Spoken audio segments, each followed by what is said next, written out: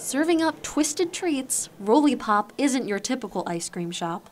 Located at the Sycamore Mall, this new business is drawing in the customers with their unusual approach to sundae making. Rollipop ice cream is made from scratch in front of your eyes. Customers first choose their flavor, from Cookie Monster to S'mores Galore.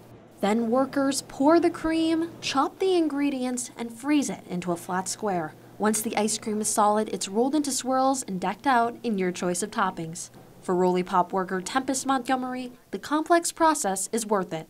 I think there's a sense of the satisfaction and quality when you get to see your ice cream made in front of you. It doesn't just come out of a machine. You get to see the liquid base of it. You get to see the stuff being put into it. And we call you over especially so you can watch it. We encourage people watching and recording and sharing. And so I think it's worth that little bit of extra elbow grease to please the customer.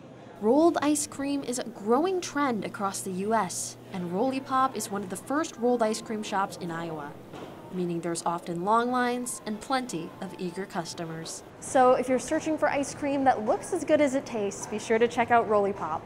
Reporting from the Sycamore Mall, this is Kaylin Cluck, DITV.